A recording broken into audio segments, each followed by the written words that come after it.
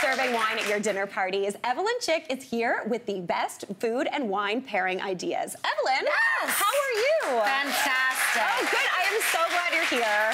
So glad to be here. You've always done cocktails, though, so we're doing into the wine territory. Absolutely. Yeah. So beverage expert also means sommelier, so I'm very excited to share with everyone the perfect little wine pairing tricks. Right on. For today. I love that. Okay, so but before we get into that, your recommendations, you kind of let, you put our studio audience to the test. Guys, I'm really pumped about this one. We're really good. We're gonna put our studio audience to the test, and you're gonna let us know whether you think red or white pairs better with the food we're gonna talk about, okay? Everyone ready? I am. I'm so ready. Let's do this thing. Okay. Okay, perfect. So starting off, what do we got here? We got chocolates. Okay. And I feel like this is one of the most, biggest misconceptions as to what wine should be paired with chocolate. So we're gonna put it to the audience and see what we all say here. What are we saying here? Do we have a consensus for the first time ever? Okay, we're saying red wine. I'm going with everybody. Red wine. Okay, so everyone is kind of right. Kind of right. Okay. What I love about chocolate is that obviously there's different percentage of cocoa in it. If you want something like a milk chocolate, I would actually pair it with a beautiful port wine. Oh. So the reason why is because if you have red, like a dry red, it actually takes away from the sugar content of the chocolate. And it actually hides all the really beautiful nuances. So what I usually do is texture for texture. So something with a little bit of aging to it, a nice late bottle vintage port. Totally. That has really beautiful berry notes, and what it does, it complements the chocolate. It doesn't kill, the bitterness in it. It kind of gives a nice structure, nice tannin. Beautiful. So yeah, we're just gonna smell it, and when you taste wine, you give it a whirl. All the aromatics really come out. I do feel fancy when I do this. Beautiful.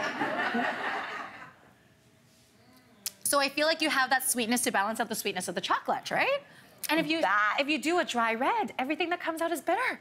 And we don't want that. No, 100%. Yes. It dries your mouth out too much. Exactly. And you want that creaminess. So how do you suggest we also taste? Is it take a bite, then a sip, or is it a sip, then a bite? You can do it either way. Okay. I would recommend maybe taking a sip, kind of letting it sit in your tongue for a little bit, and then a taste of the food. So it complements each other. Right on. Yes. Okay, cool. So moving on, we're going from sweet into savory. We've got some pork chops here. What do we think for pork chops, everybody? Oh, we got a couple reds. You don't have to look at your neighbor. Yeah.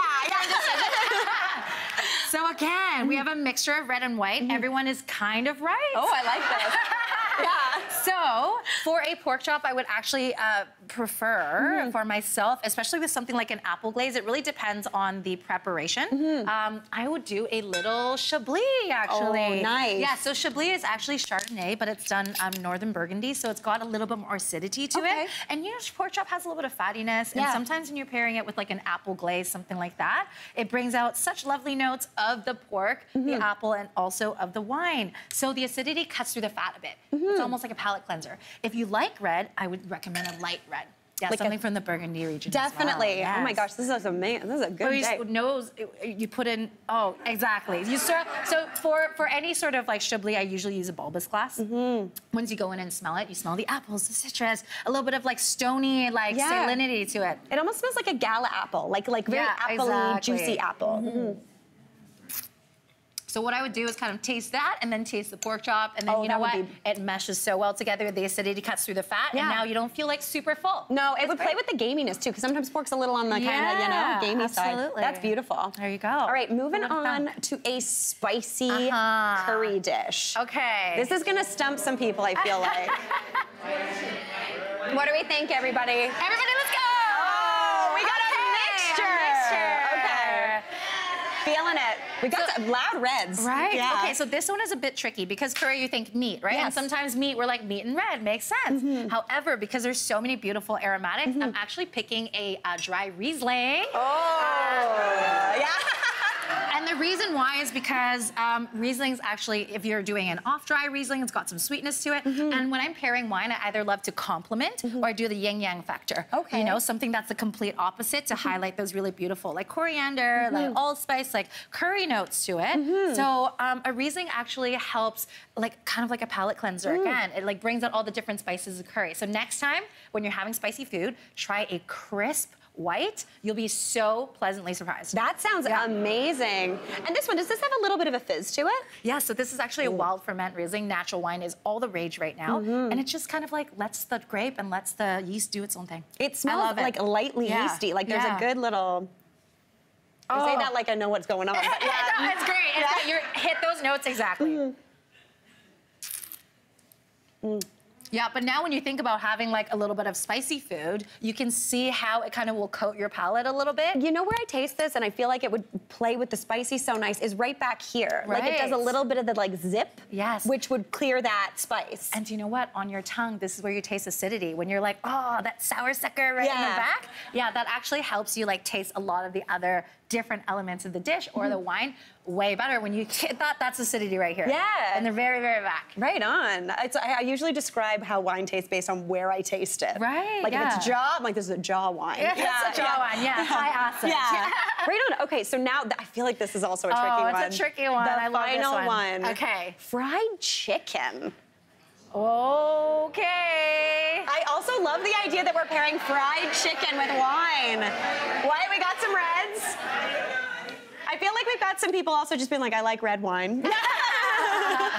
You're not wrong. My mom is always, my mom is like that too. She loves red wine. So for fried chicken, we're actually picking something so out of the box, champagne. Oh my gosh. Oh. And it's pre-popped and everything. Okay, and you know what?